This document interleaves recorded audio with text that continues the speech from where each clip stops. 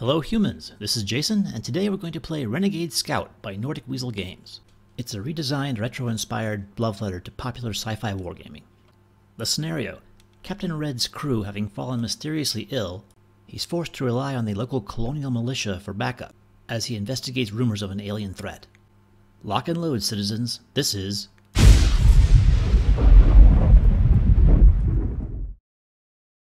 On one side we've got level 8 mercenary Captain Red with his shard rifle and combat armor. With him are 2 squads of colonial militia with slug rifles and light armor.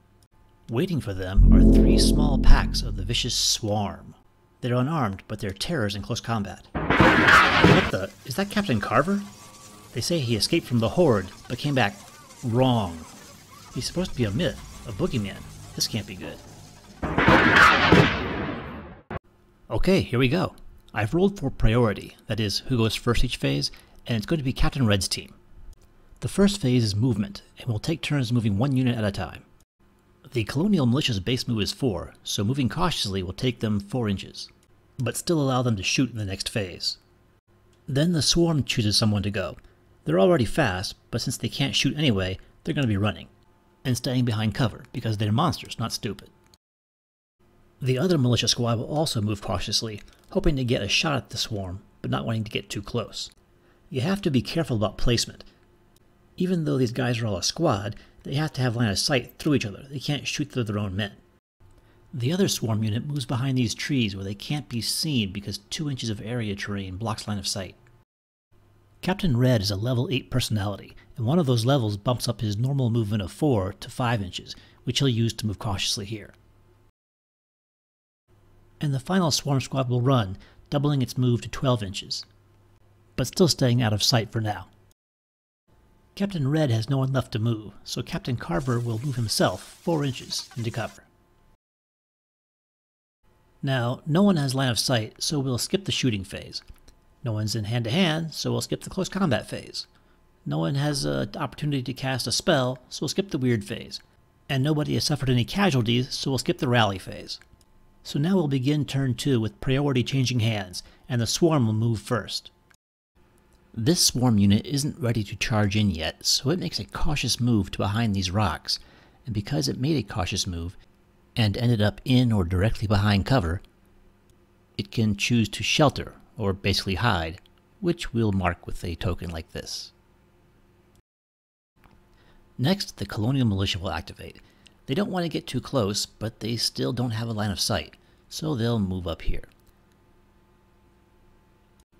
In order to maintain coherency, each member of the unit has to end its move within 2 inches of another member of the unit. Next, another Swarm unit moves to behind this tree. They have to run to get there though, and so they won't be able to shelter. Now, in order to improve his odds of spotting the sheltering Swarm unit, Captain Red will move up here. Now this unit of Swarm wants Captain Red, so they're going to run as fast as they can toward him. Unfortunately, area terrain costs double movement, so that's going to slow them down, and they won't quite make it. This Colonial Militia squad is fine where it is, so Captain Carver will move around this corner to get a better shot. And that's the end of the movement phase. The Swarm has priority, and Captain Carver's the only one with a gun, so he'll be shooting first. His only visible target is this militia squad, which is less than 15 inches away, which is short range for Carver's laser rifle. There's no bonus for short range on a laser rifle, and the target isn't in cover, so he just needs to roll less than or equal to his shooting skill of 4. And a 4 is a hit. A laser rifle has an impact of 3, and the Colonial Militia have a defense of 3, so there's no modifiers, and Carver just needs a 3 or less to injure the target. And a 2 will do it. Last chance for the militiaman is an armor save. Light armor has a rating of 2, and the laser rifle has an armor piercing value of 1, so the militiaman needs a 1 to soak this. 6, not even close. On their turn, the Colonial Militia will retaliate, shooting one of the 2 closest enemy units. In particular, this Swarm unit is getting too close. However, they're sheltering, so we're going to need to make a spot check. 2d6 plus their observation score of 3, a 9. They can shoot at sheltering units within 9 inches. It looks like only these 2 figures have a shot though. The rest of the squad could shoot at a different unit if it was one of the 2 closest and in sight. The guy in the front has an auto slugger, so he'll be rolling 3 dice instead of 1. Shooting skill 3 minus 2 for hard cover will need 1s. 1, 1, 5, that's 2 hits. Impact versus defense is even, so I need 3 or less to injure. 1 and a 6. That's 1 injury and an armor save of 2. 3, which is 1 hit point, which kills a figure. The other guy will shoot, needing a 2 or less at short range. And it's a miss. Carver's side has no more shooters, so now it's back to Red's side. And Captain Red will go to town on these swarm with his shard rifle. At this range, he'll need a 5 to hit. 5, awesome. Unfortunately, the defense is better than the shard rifle's impact, so he'll need a 2 or less to injure. 5, fail. Oh well, the remaining militia don't have a shot through the trees, so that's the end of the shooting phase. There's no close combat, so we'll skip that and go directly to the weird phase. Captain Carver's Mind Plague power has a range of 12 inches in line of sight, and he'll be targeting the lead figure of the militia unit. He needs his weird or less on a 2d6 to cast, and an 8 matches it, successfully casting and giving him a point of strain. The militiaman has to make a cool under fire check. And an 8 fails and he dies. The next nearest figure makes the same test, passes, and the chain reaction stops there. That's the end of the weird phase. But now that the militia squad has lost its second member this turn, it has to make a morale check under its leadership skill. And a 6 passes, so they're fine. With nothing to do in the rally phase, it's on to turn 3. Captain Red's side has priority again, and this militia squad will move first. They're not at a great angle, unfortunately. But maybe they'll still get off a shot. The swarm will charge, which is a double move into close combat, which in this case is with Captain Red. I'm thinking he probably should have stayed back a bit farther. Then, this other militia squad tries to move up here to flank this swarm unit. The swarm, of course, are having none of that, and charge into close combat. Captain Red would go next, but he's locked in a bloody melee.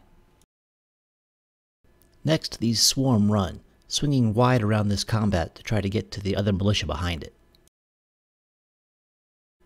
Red has no one left, so Captain Carver will make a cautious move into these trees. The fire combat phase begins, and this militia will shoot at the swarm over here. It takes a coolness under fire check to even try to fire into close combat, and you're just as likely to hit your own guys. But things are starting to look desperate, so here we go. We'll have this guy shoot first. Coolness under fire needs a 7 or less. 9 won't do it. And his attack is lost. Now this guy attacks with his heavy slugger. He makes his coolness under fire check, and completely misses. The squad leader steps up to the plate,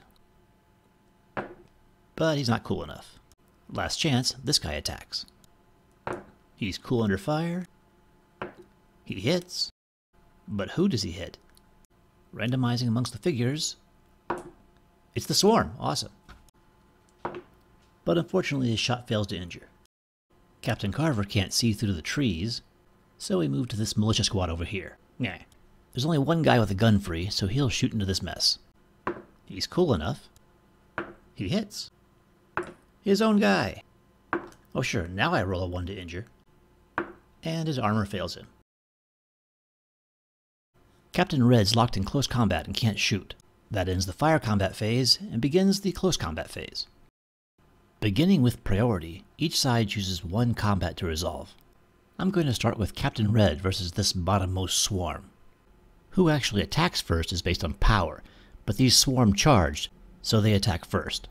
Each combatant gets a number of attacks equal to their attack dice, but the attacks alternate, and if you get killed early, then all your other attacks are wasted. The swarm has a melee skill of 5, so that's a hit, and their impact is better than my defense, so I need a 4 or less to injure. Injured. Red's armor save is 3, not good enough. With 2 wound points, he doesn't die, but he is marked with a counter to show the injury. He survived though, which means he gets to counterattack. Captain Red needs 3s to hit. 2, that's a hit. But he fails to injure. The swarm uses its second attack die. Hits. But does not injure. Captain Red uses his last attack die. Hits. Injures. And no armor save. Sweet. But no time to celebrate. Now the swarm get to pick a fight. And it's this one. The swarm hits, but doesn't injure. Captain Red gets one less attack die because it's his second combat this phase, and misses. The swarm still has 2 attack dice remaining and uses 1 to attack. Hit, injure, no save. Nom nom nom nom nom. Now I choose another fight, and I'll pick this militia over here. The swarm attacks first, and hits, injures, no armor save, he's dead. No surprise. The swarm then chooses this fight. The swarm misses. The militia can't get through the swarm's armor. And finally the swarm kills the militiaman. Finally I choose this last fight. The swarm fails to injure the militiaman. Counterattacking, he needs a 2 or less to hit. 2. 2 or less to injure. 1. And its armor save fails. He actually managed to kill the thing. That's the end of the close combat phase. This unit lost 2 members this turn thanks to somebody's friendly fire incident, Scott. So they need to make a morale check under their leadership score of 7. 10 is a failure. Missing by 1 pins them. Missing by 2 or more breaks them. And they flee 2d6 inches away from the source of the casualties. 6. Now in the rally phase, the squad needs to try to recover. Rolling under their highest leadership score, fail. So the squad remains broken and loses a member. And thus turn 4 begins on a grim note. The swarm regain priority and get to move first this turn, charging into close combat.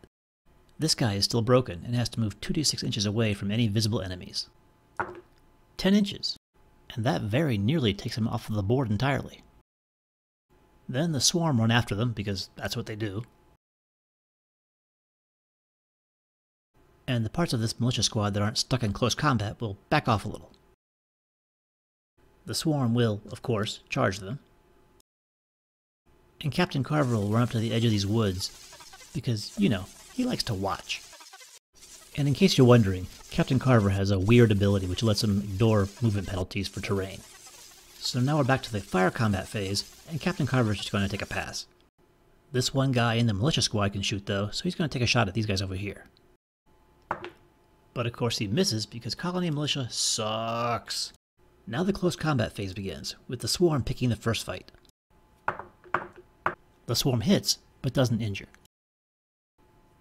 The militiaman misses his counterattack.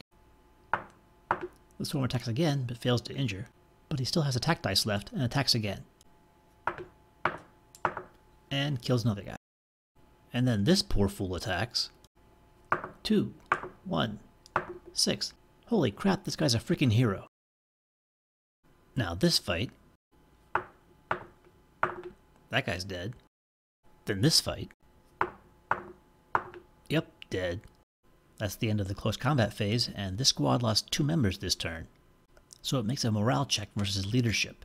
7 or less, 9, they're broken. And they flee 7 inches, which is nearly off the table. I choose not to do anything in the weird phase.